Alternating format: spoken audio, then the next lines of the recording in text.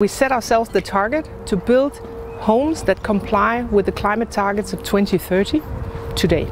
The key thing in innovation is to ask the question, what if? Because in typical housing, it's very difficult to get the time to ask these questions. There are no fees, there is no time. The right people may be at the project, but they might not be doing the project at the same time. Living Places is the home in Denmark with the lowest CO2 footprint. When we set ourselves the goal that we want to show the home of the future, we said, well, what does that look like? And we asked the best architects and the best engineers and the best contractors to sit around the same table at the same time and innovate and come with their best suggestions. And then we asked, what if we could build a home with an ultra-low footprint with the best indoor climate? And then we do it as an experiment.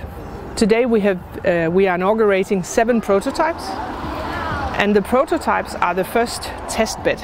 Because in Velux we have a saying that says, one experiment is better than 1,000 expert assumptions.